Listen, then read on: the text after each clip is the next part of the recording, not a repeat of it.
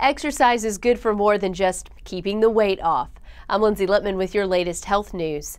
A new study found that exercise may improve the health of those with non-alcoholic fatty liver disease, or NAFLD. It's a condition in which the liver has excess fat. It results in metabolism issues that are often linked to obesity and diabetes. Researchers found no matter how long or hard they exercised, the amount of fat in the liver decreased in the NAFLD patients. There are no approved medications for NAFLD, but lifestyle changes can improve symptoms.